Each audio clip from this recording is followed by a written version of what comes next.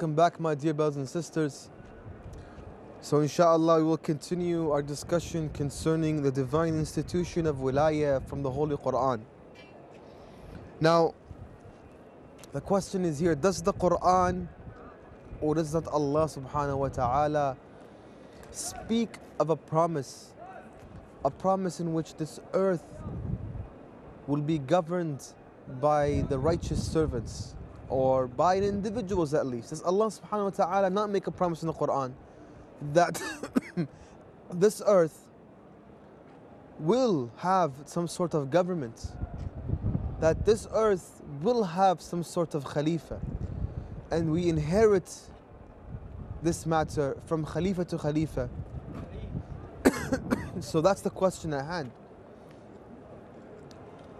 From the picture, or from the argument of the ahadith and nusus of the Ahlul Bayt alayhim as-salam, what we do have, that Rasulullah says that al-a'immata min ba'di ithna ashara khalifa, that the imams after me are 12 khulafa. But our question is there not this appointed to this somewhere found in the Quran? Of course, during the nights of Arba'een and during other nights we discussed that of course there are lots of verses of wilayah.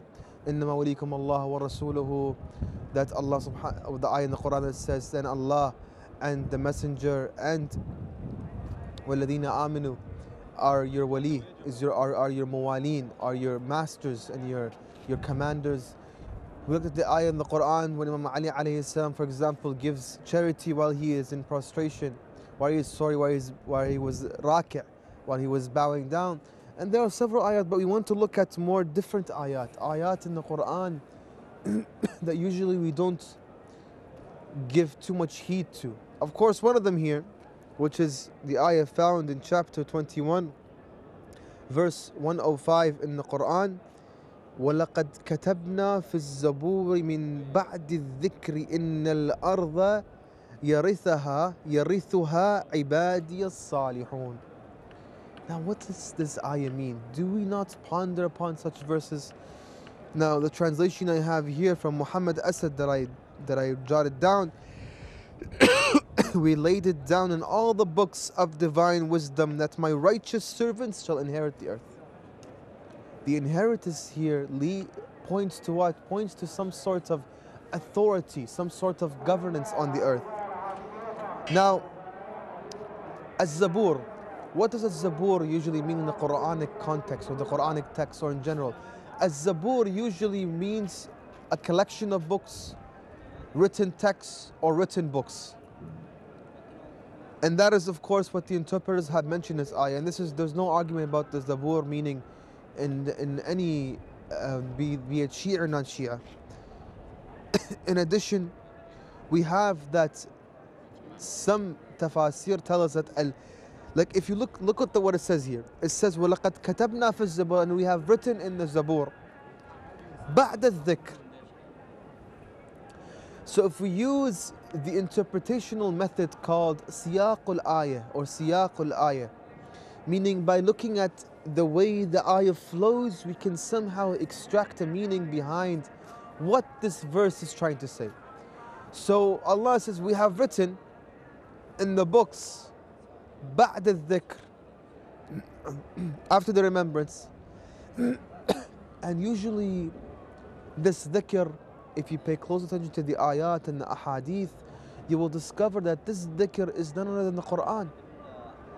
So Allah is saying this, Allah subhanahu wa ta'ala is saying, and we have written in all the books, and after of course the Quran, that my righteous slaves shall inherit the earth. So basically what we can say, that in addition to the Quran in which this dhikr is remembered, that Allah's righteous servants shall inherit the earth, in addition to the Quran we have written in all the heavenly books that verily the inheritors of the earth will be my righteous servants. That is the conclusion that we come to when we look at the verse in this context. Allah is trying to say, of course, that in the Quran, this promise is written. that this ard يرثها عبادي الصالحون, that my righteous servants shall inherit the earth, meaning inherit the governance of the earth. So when we look at the siyaq of the ayah, we see that وَقَدْ كَتَبْنَا فِي الزَّبُورِ, and in Zabur usually, yes, the Zabur of Dawood alayhi salam, or the Psalms as it's called of Dawood, but usually in the context of the Quran, Zabur usually refers, unless specifically mentioned that it's Zabur of Dawood, it usually points to all the Kutub al-Samawi, all the heavenly books. In this case, doesn't that mean that every single divine book must contain this promise, or at least a reference to this ayah? And if you look in the Old Testament, in the Psalms of David himself, you will discover that in fact there is an ayah in the Quran, in the Old Testament, a verse in the Old Testament that has the same almost nas, the same context as the following verse. Let me read from the Psalms of David alayhi salam, 37, from 27 to verse 30. And pay close attention please to these words. They are actually very beautiful verses from the Psalms of David. Turn from evil and do good, then you will dwell in the land forever. Subhanallah, it's almost like a teaching of Islam. What does Islam tell you? Islam always tells you to do good. To do good, and in this case, dwell in the land forever. We can say that what this is trying to mean, or if we interpret this verse, what do we say? Dwell in the land forever means if you do good in this world, that's when you die, you will dwell forever in that humble abode, that paradise. That's when you do good, it equates to what? To that humble, eternal paradise. For the Lord loves the just and will not forsake His faithful ones. Wrongdoers will be completely destroyed. The offspring of the wicked will perish. The righteous will inherit the land and dwell in it forever. يَرِثُهَا عِبَادِيَ الصَّالِحُونَ. The righteous will inherit the land and dwell in it forever. This is in the Psalms of David, chapter 37, verse number 29 of the Psalms of David alayhi salam. Meaning what? Meaning that if we pay close attention to all the divinely books that were sent down on the prophets, this promise is found. Meaning this promise is something heavy. This is not something so small that can be decided over a shura around the saqifa, or it's not something that can be decided among 6 people. Because we have, during the Khilafah of Abi Quhafa, it was a shura, a democratic vote. Then what happened right after? Abu Bakr appoints Umar ibn al-Khattab. Then Umar ibn al-Khattab places a shura between 6 people. And Ali alayhi salam denies such ways. Subhanallah. First it's democratic between the entire ummah, then it's khilafah, then it's democratic between 6 people. Isn't something that is divine as something as heavy as wilayah, as divine authority and leadership, isn't something like this, or should not something like this be something that is perfect? Something that is the manifestation of perfection, something that is so intricate and detailed, not something so simple that you can just say, let us hold a democratic vote between the ummah or between 6 people to come to conclusion on who the Khalifa is. Now of course, we see, now concerning this ayah in the Quran, concerning the Imams alayhi salam, the Imams alayhi salam have said that this ayah is for us, for the Ali and the sons of Ali. And this also connects to the Wilayah of Al-Mahdi Al-Muntar Ajalallahu Ta'ala Farj Al-Sharif, because Imam As-Sadiq alayhi salam says this ayah is a reference to the Mahdi and his companions, when the Mahdi will inherit the governance of the earth, when he appears, and with him his pious companions. So you see the connection between the two. And then of course the righteous servants of Allah. Do I need to introduce to you who are the righteous servants of Allah? As-Salihun. As-Salihun are those who trust in Allah, those who have piety, those who are sincere, those who do good and forbid wrong.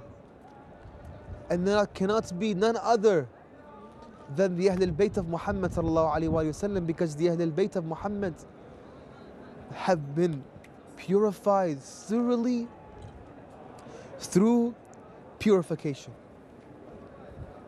They are error-free, they are infallible. So you ask yourself this: do I have to discuss who are the righteous ones?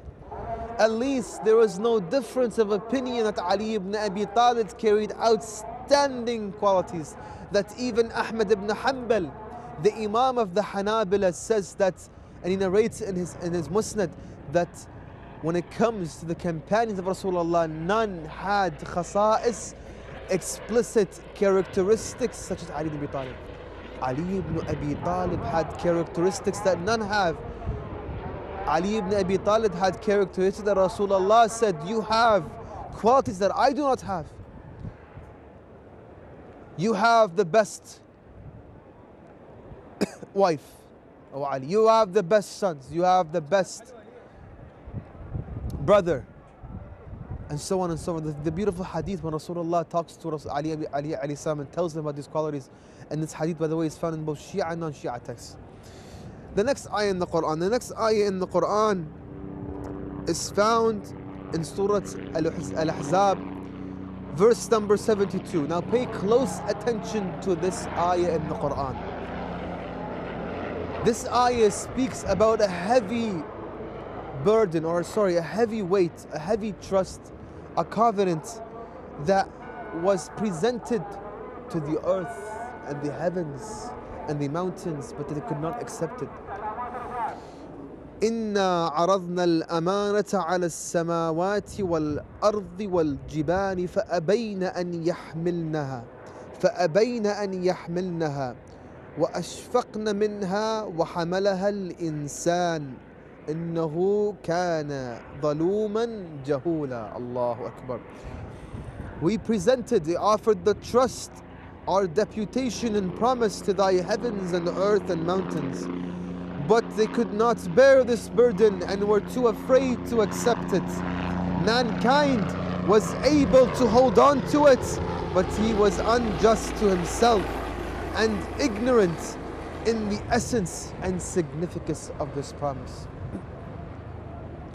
What is this amana? What is this promise that's so heavy that the heavens and the earth and the mountains could not bear it? That even when man held on to it, he did not understand the significance and the essence behind this amana. The answer lies with Imam Ja'far ibn Muhammad al-Sadiq, Shaykh al-Kulayni, alayhi al-Rahmati wal-Radwan, narrates in Kitab al-Kafi, and as well as-Saffar in Basair al-Darajat, on the authority of Ishaq ibn Ammar. He says Imam al-Sadiq alayhi salam was asked about this verse, and he said, the trust, the promise, the covenant is the divine authority of the commander of the faithful Ali, peace be upon him. Now, those who have read the tafasir of the Ahlul Bayt, the books in which the Ahlul Bayt interpret the Quran, when reading this, we can come to a very beautiful conclusion, because the ayah says, وَحَمَلَهَا الْإِنسَانُ إِنَّهُ كَانَ ظَلُومًا جَهُولًا. It says that a man, an insan, did hold on to it, but he was ignorant in its matter, and he was ignorant in the matter, and he was oppressive as well. Now, if we look at history, who was the first person to take the rights of Ali ibn Abi Talib alayhim salam and usurp the rights of Fatima al-Zahra alayhi salam, and do so with oppression and tyranny and ignorance? Because if this individual really understood Wilayah, he would submit to Ali ibn Abi Talib alayhi salam. If he truly was not ignorant in the matter of Wilayah, he thought Wilayah is something so simple that I can grasp from my hand. I mean, when I thought about this, I thought that this could not be anybody else but Ibn Abi Quhafa. Then I looked and looked to try to find some kind of source to be able to prove my arguments, because everything fits in so beautifully. Because when we look at the history of these tyrants, we discover that they did not understand. They thought Wilayah was some kind of governance, some kind of leader. They thought Muhammad sallallahu alayhi wa alihi wasallam was none other than a political leader who came and he ruled. They don't understand Wilayah to be something that comes from the heavens, not something that comes from below. Something that comes from Allah, not from the demons from below. So I search, and subhanAllah, in the same chapter in which Shaykh al-Saffar narrates the first hadith, when he says that this covenant is the covenant of Wilayah of Imam Ali alayhi salam, he narrates a different hadith and he explains it. He says, عن مفضل بن صالح عن جابر بن يزيد الجعفي عن أبي جعفر الباقر عليه السلام في قول الله تبارك وتعالى قال الولاية أن يحملنها كفرا بها وعنادا وحملها الإنسان والإنسان الذي حملها ابن أبي قحافة. He says that is the Wilayah, the divine command and authority.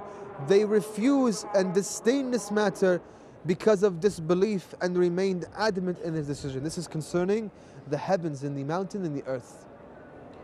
It's not something easy to accept the Wilayah of Ahl al-Bayt. The Wilayah of Ahl al-Bayt, there is a lot of secrecy that revolves around the Wilayah of Ahl al-Bayt.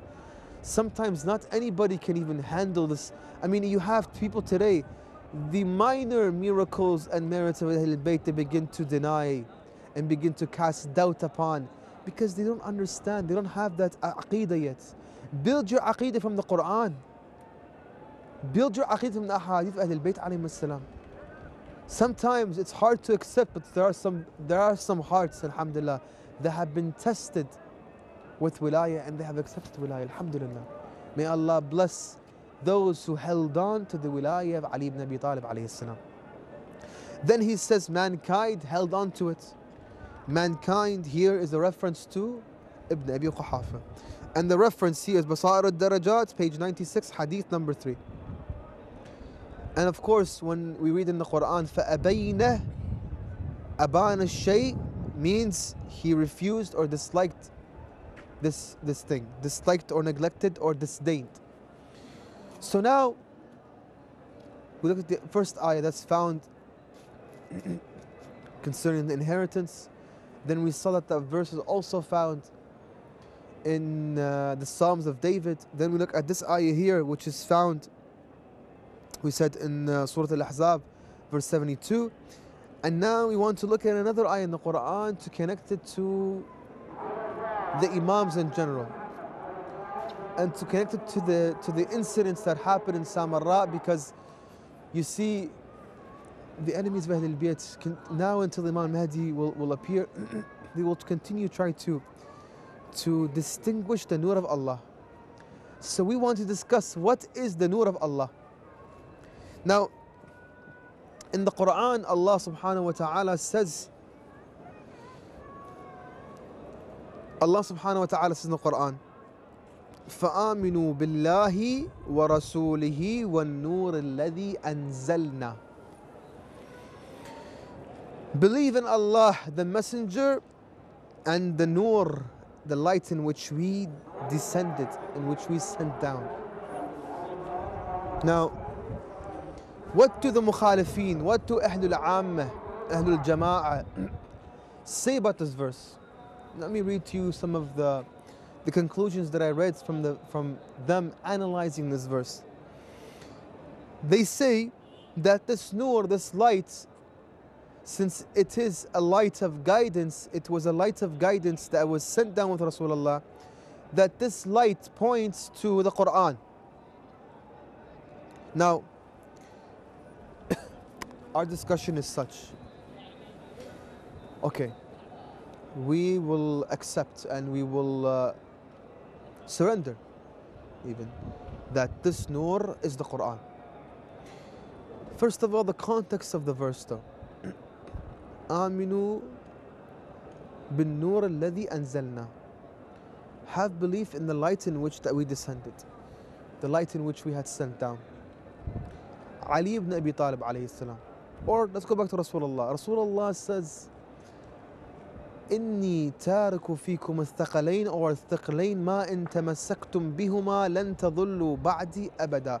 كتاب الله وعترتي أهل بيتي.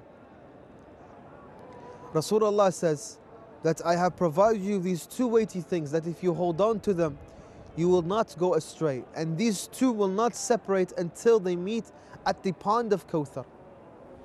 Keep this hadith in mind. And keep the hadith of the Noor being the Noor of Wilayah, being the Noor of the Quran. And we're going to take a break, and inshallah when we come back, maybe you'll be able to get to a conclusion yourself on who really is the Noor of Allah subhanahu wa ta'ala was sent with Rasulullah. So inshallah stay tuned.